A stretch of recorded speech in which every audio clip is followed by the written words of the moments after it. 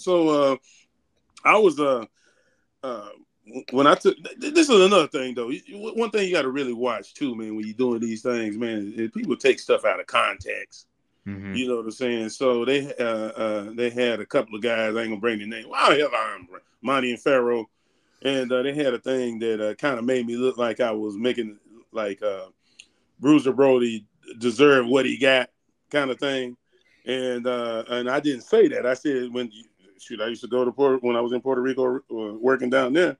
I used to go to the projects and all that, and you overstep your boundaries, you get your face shot off. You know what I'm saying? I'm going down there to get high. You know what I'm saying? I'm trying to get high and drunk and party and stuff too. You know what I'm saying? So you got to know somebody that knows somebody. So, and I told him, I said, at the end of the day, if he even knew that something like that was going to happen to him, he wouldn't have went in there. You know, he wouldn't have went in that shower, man. You know what I'm saying?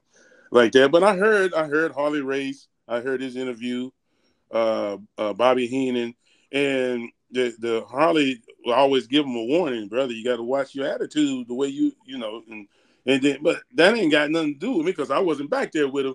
But I just liked him because Bobby Heenan said a few things. You can go and people need to don't quote it from me. Go to the tape if you want to see what he said about Bruiser. But the whole point of it is Bruiser came to Mid Atlantic back Mm-hmm. in the day, and that's where I grew up in North Carolina. So we were Rip Hawk, Ric Flair, um, the Anderson brothers, Johnny Valentine, Wahoo, Tiger Conway Jr. You name it. That's stuff I remember, right?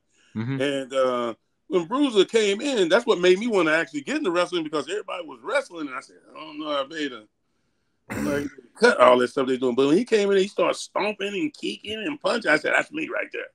I can do that. I can do that part. You know what I'm saying? So if I ever get a shot like that, I don't care what people.